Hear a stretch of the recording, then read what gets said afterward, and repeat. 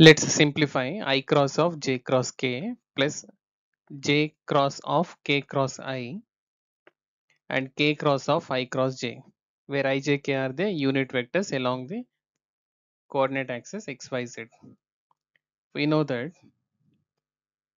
I cross j is equal to k, j cross k is equal to I, and k cross I is equal to j.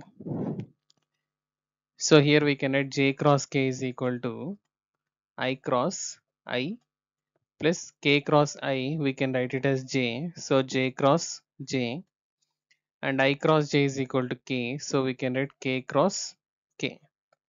So I cross I is nothing but 0 and j cross j is 0 and k cross k is 0.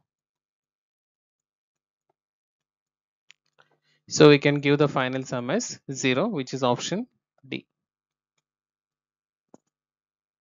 And here I cross I is 0 because angle between the same vectors is 0 vector, and hence the sine 0 is 0. So option D is the answer.